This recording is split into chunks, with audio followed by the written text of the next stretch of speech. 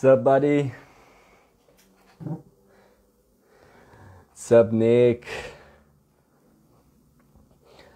So welcome, guys. Just gonna take a few minutes to see if more people are gonna join the live. Nick, let me know if you see a button over there, like asking to join the live, like to send a request. Do you see anything? I was invited already, to be part of a live, but I never invited myself someone to. Oh, maybe I found it here. 1 second. Oh yeah. I got in here. Yeah. Now. Oh, cool. So this is gonna be a fun one. Like it's been, some time that I wanted to do something different in this Trecena analysis, not just bringing my own perspective. Because since I started the channel, it's been only me and Tato Pabian running the channel. Like I kind of started recently, just giving my insights and just putting everything that I learned and that I have been learning so far with Tato Pabian and also my classmates. But there are other people there who are brilliant, that bring lots of amazing insights that I really like for you to meet. I intended to do this live on YouTube, but we kind of had technical issues trying to go live together because this is a brand new feature on YouTube, and I don't think it's kind of working properly so far. And so I had to move the live stream here to Instagram. But you are probably seeing that on YouTube because I'm gonna be uploading like the full live, so you can watch it on YouTube as well. And here on Instagram, I'm also gonna leave that saved. And so this is gonna be a very fun one because I'm gonna have like my classmates, my friend Nick from the mayaday.com. It would be really nice for you to get to know him, and because he's been like for a long time here following the Maya calendar. And here Tata Pabiantel also joined the live stream, so it's gonna be a very, very fun one. So I'm gonna be inviting Nick here so he can introduce himself, and before we start analyzing this special Trecena here.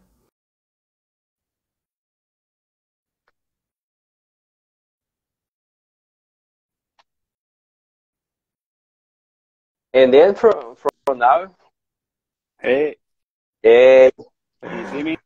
hey Nick, yeah, I can see you. Can you hear me properly? Yeah. How about you? Oh, I cool. got my earpods in. Yeah, I can hear you. I can see your nice background Yeah. there with your logo. Yeah, it's been a while. Amazing. How are you doing? Yeah, I'm doing good, man. Thanks for accepting doing this live Trecena analysis Yeah. with me. Yeah, thanks So for inviting me. yeah, my pleasure. And people enjoy this format of contact. We can come back here and do, because the more information, the more valuable information you can pass, to people where they can learn more about the Maya calendar, and getting more insights for life, the better. Yeah. So can you start by introducing yourself, just talking a little bit, about your story with the Maya. Aloha, Nathan. Nice to see you here again, my friend. Yeah, for sure. My name's Nicholas Krieger. I've been studying the Mayan calendar for over 15 years. Been going down southern Mexico and Guatemala since 2010.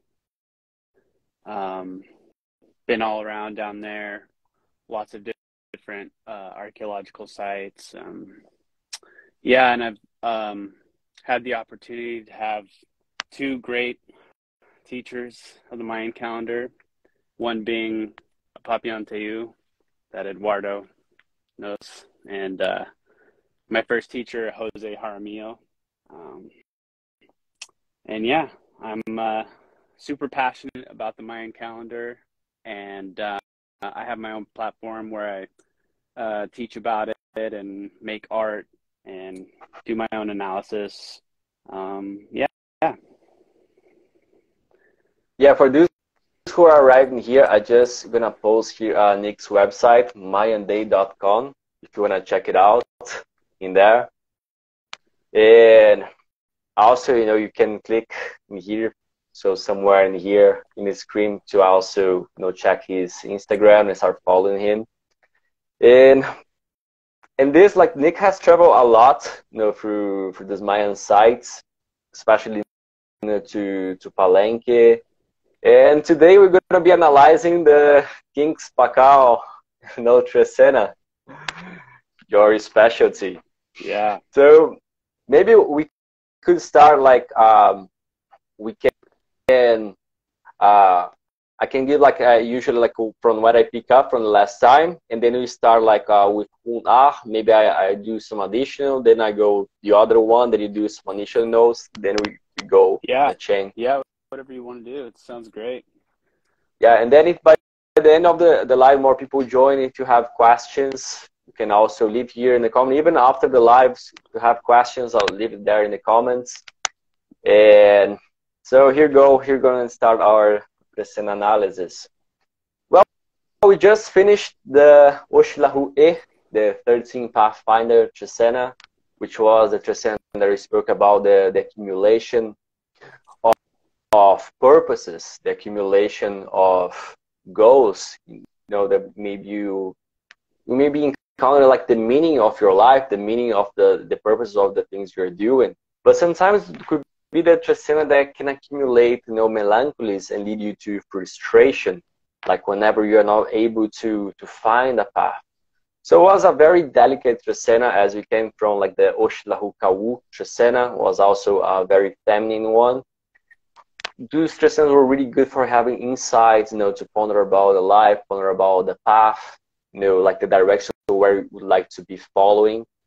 And but those Trecenas like were very, very soft comparing to this one we're going to be entering right now. Like the Oshilohue maybe, can be very auspicious, for us to start, planning trips, like exploring the spiritual realms. But sometimes, it can lead us to feel a little bit lost, or just to wanting to move forward because we don't want to let go of like what we achieved in the past. But life doesn't wait for us. We still need to continue move forward, and that was what the accumulation of the Pathfinder was pushing the Trecena forward. Nick, do you have any comments about the past Trecena, about like any insights, like what the Oshlahu E, the 13 Pathfinder Trecena, can represent to you? Yeah, I think Or how you perceive it? Jaguar. My main insight for this last Trecena from Junajpu to Oshlahu E, I think one of my major takeaways is that uh, um, the path rules the sun. The sun is ruled by a path, and to the ancients, the sun is on the path because the sun is represents the hero. So the hero goes on the journey and goes on the path, and the story is always a reflection of that path being through the heavens. So I think for me, the Mayan calendar has a lot of archetypal sort of metaphors that it teaches us or can teach us about life and in almost every way. So another thing I really like about our Trecena, because both me and Eduardo are in this Trecena, is that I've always seen Junajpu to be sort of like, because they say it's the sun or the blowgunner because of the glyph, and that comes from a Mayan story of I think it's Junajpu who kills Wuku Kakish with the blowgun. Anyway, I've always seen it as a sort of day of consciousness. Most of the like New Age Mayan calendar people will tell you it's the day of enlightenment, So it's kind of got this like guru vibe to it. And so I always kind of attribute it to being sort of like relevant to just pure consciousness in a sense, like elevating your consciousness as a person. Um, and E being a path is sort of like a mask you build because your ego is your path, because the choices you make along your path in life become who you are. So the road is connected to your ego, and you don't have to think of ego as such a bad thing all the time, because we need it as a human being to express ourselves and to just be animated. But what's really amazing about the calendar is that in the middle of those 2 days is Kame, Hukub Kame, which is the death. And I think it's interesting. It's like between man and God is the bridge of death. And that's what reflects us in this spiritual reality. Yeah, and that's the very interesting, like if we talk about like the E being the meaning, because we know the meaning of the life is death. And also, as we mentioned, like the sun like is the hero. So the E is the path that the hero needs to run to overcome the challenges. And that was one of the things that the E Trecena talks a lot about, like how do you create the purposes, but with every purposes that comes with a new challenge that you need to face. We cannot run away from that. Even if we want like an easy life, not moving forward, like we're still going to be facing challenges. And Kame, there in the middle, can be the path of the frustration, because if the Junajpu is the one that the hero needs to face the darkness, like the hero has fears, like sometimes is afraid to cross that bridge that you mentioned. So it can lead to a dark path, like whenever like the hero needs to retract and decide not to move or not to follow the path. So he can end up being frustrated for not overcoming his fears. And now I see, connecting to this Trecena, that we're gonna be beginning with Hunah, and we're gonna be accumulating to 13 Kan. Because depending on the frustrations, like if we are not able to follow the path or something happen in between, we're going to be having to confront, having to transform. Because even with we succeed, like if we win the battle, like life doesn't stop there. We need to continue changing. Like there is always like a new cycle repeating. So we have to transform again. There is always going to be something incomplete. Or maybe like if we ended up like having no choice, okay, we need to find another possibilities, because we need to intervene. Otherwise, like those feeling that we, depending on how the past Trecena went for each one of us, those frustration can start with a new bitterness in this Trecena. They can accumulate in poison, and something toxic at the end of it. Like when you are consumed by all the fury that can, like the frustration can lead if we don't cross that, if we don't pay attention, then we become conscious that we need to intervene to go back to like the track that is going to bring most of our well-being for us. And what can you tell about this Trecena before we start the analysis one-to-one? Yeah, it's an amazing Trecena to analyze. It definitely has a lot of mystery in it. For me, I think you had some great points there. Obviously, is about transformation, and Khan having a multitude of different qualities there's a lot to analyze in this Trecena. I think if we just start going, then it'll come out. Great. Before I just start here, just to answer Nathan, he asked, why did the Maya put high significance on Venus? So it's more like for counting, more for agricultural purposes. No, like they follow the track of Venus for fertility as well, has this symbol of fertility, and and also for the counting of the corn, which is like why we named the Venus count. You have something to add to this question, Nick? Yeah, I don't remember the exact like story or legend that the Maya have for Venus, but I know that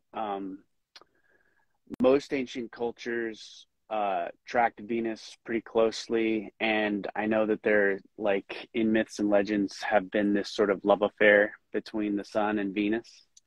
Mm. And the astronomical significance, if you look into it, I think it's that Venus draws a like a when Venus transits in front of the sun, you see the dot of Venus on the face of the sun. That happens 5 times in 8 years, I think. I might have that switch, but I think it's 5 times in 8 years, and it draws the pentagram. So there's some very like significant occult things involved with the movement of Venus in regards to the sun. I have in my notes somewhere that how Venus matches up with the Hob and the Zolkeen is pretty interesting as well. And also the Mayans had Venus tables, I believe, like some pretty large ones. So it was obvious that they were really paying attention to it. Mm-hmm. Yeah, it's true, and I think it's so fascinating how we can track like how they mark like counting the Venus as when he rises as a morning star, and sometimes when he rises as the evening star. Mm-hmm. That is always come into the south and the west family, like only in these two families, which means like when I mean about for those who don't know, the south family is related to the now cat burning into ashes or a net. Now Kenil is the seed. Also Junajpu, the conqueror son. Ahmak, complementarity, and now E, the pathfinder. In the west is going to be now Tzi, the dog. Nawal Ishvalam, the jaguar. Nawal Tihash, the cut. Nawal Yek, the wind, and Nawal Kameh, the ancestors. So these are the nawals that we can see that like the risings of Venus. It's very interesting because every time you see one of these nawals, you're gonna be seeing like a movement in Venus. So here you go. Let's start with the analysis, and then if you have like more questions, you can answer after the analysis. Okay. I just wanted to add that I think if my numbers are correct, that the Venus synodic year lines up with the Zolkeen every 146 Zolkeens. Mm-hmm. Yeah, I wasn't exactly sure about the amount of numbers, but yeah. Maybe Papillon can clarify for us. Yeah, I don't know if he's here, like, maybe, yeah, but he's not online at the moment. But maybe later he can come back, yeah, to clarify more about this Venus question. But thanks for bringing that, Nathan. I'm gonna reply that after we do the Trecena analysis, because then we can have more time to expand in your questions. Okay. So Nick, do you want to start with the analysis? Yeah. Oh, you want me to start? Yeah. Okay. Yeah.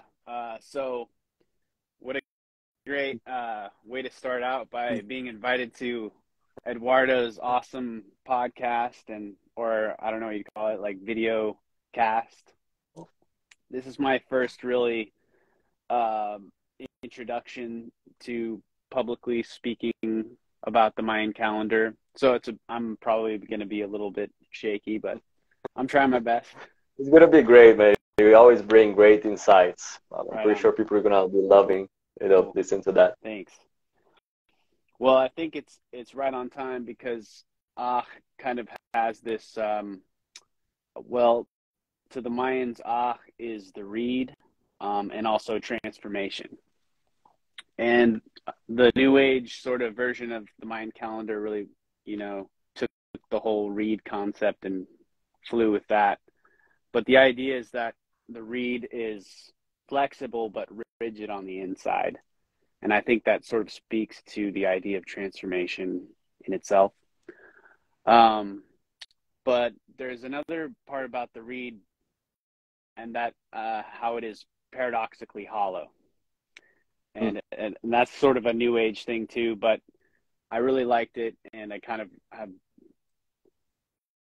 put it on my put it back in the like in the attic or something to kind of think about later. But anyway, the new Trecena of is an invitation of transformation, an invitation to transform in the way you want to. And being transformation is incompleteness, because you cannot transform without being incomplete. It's a paradox. It's in between two worlds. The reeds were gathered and bundled up to separate from like as a wall from the outside world. The Mayan homes would be, the walls would be like bundled canes. And I don't know if they used like old corn stalks but there is this, there's this idea that is the cane or the staff, because it's the plant growing vertically, and the glyph of sort of gives that a bit visually. And then another thing I have for is that I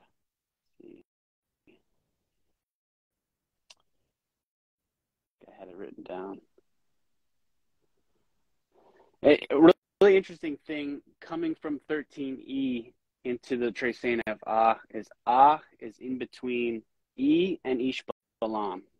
And in that sense, it kind of tells you that it is a wall between yourself and the outside world. And I think there's a big significance to meditate on with that. But yeah, it's the invitation to transform, the invitation to be incomplete, the beginning to transform that incompleteness into where you want to go, what you want to be. And you want to finish that one off? Yeah, that was great, Nick. It was really great. And just connecting some stuff, because I remember when I was doing like the new artwork for the nawals that I'm gonna be sharing very soon. Like the top parts, what I found out about because also represents whenever like the corn, they put the corn to dry in the houses. You have like the leaves in there, so that kind of represents like the corn just drying in the house. Great. Yeah, that was something that I learned about the glyph of nawal in this representation. Yeah, that's amazing. Because I remember when I was also doing the research in the old houses, I see that they put like lots of corn leaves around there with the reed, with the bamboos, to build the houses as well, to fill the holes. Yeah, like a boundary. It's a separation. Boundary. Yeah, a separation in a sense, but and it's like the transformation that happens between those two sides. Exactly. What I can add, what I can see in here, like connecting from the past Trecena to this one, when you see it about the now, because whatever like we got through, like the Trecena, because we can be, like ended up, getting like frustrated because of the path like we decided to walk, and that, like when we are frustrated, like when we have to wake up in the next day, like when Like whenever we tend to feel like we fail, you know, doing something, and then we need to move on. Like we need to face another day, and just like you just have to face, you know, like those gray colors inside of you, you know, that needs to put you, okay, or you have to do something, you know, or you're gonna drown, you know, into that feeling. So there, like, if we don't treat, I think that's where, like, the now number one, the whom, that's the now that's just trying to looking for a path of transformation. But sometimes, you know, like it can transform for the side where it could be, you know, even dirtier, like whenever Ah goes into cynicism, or because, you know, like couldn't stand like that, just like if the sun in the past, Trecena like didn't win the battle. So now Ah needs to transform because it feels like great inside. Ah can also represent like the the thing that is unquiet, like anxiety that runs inside of us. And so that, like, if we don't treat, it's going to be accumulating into something that can be dangerous. Just like what is going to grow in this transcender, we need to pay attention at the end with this new transformation is going to be Nawal Khan, that is coming to announce something that we need to pay attention to, like announce of changes in nature, just like the sound of thunder comes to bring like changes in humidity in the air. So it's just like when you have like the sign, especially because in the middle we see the Nawal Kawuk, which is going to be, you know, the sheet lightning, where you can see and intervene, you know, before it gets, you know, ugly or uglier. But these new changes, you know, can be a great way, you know, for us to, you know, whenever we feel like we are stuck, maybe you can find out our strength and being able, you know, to use all those changes on our favor, you know, intervene onto something good. You know, and then moving to Keb Ishvalam, 2 Jaguar, where 2 is the retraction, 2 is taking one step back, you know, for you to do a better calculation. And now Ishvalam, that represents the planet Earth, like the material world, like the magic that happens, you know, inside of Earth that makes things develop, like the gestating, like this abundance in material that you have, like the material that we use for our temporary needs during our time living here. And so I see now too Ishvalam being like the retraction of the development, or retract to get more resources in case you need to use.